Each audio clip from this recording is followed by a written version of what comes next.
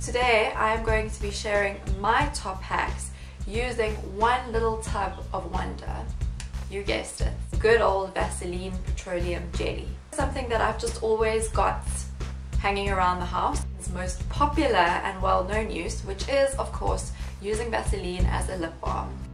Vaseline can also be used to tame your eyebrows.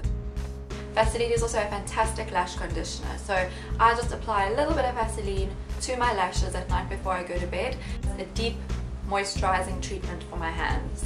Apply a thin layer of Vaseline to my hands, pop on some spa gloves, leave them on for 20 minutes, sometimes I leave them on overnight, and it's amazing.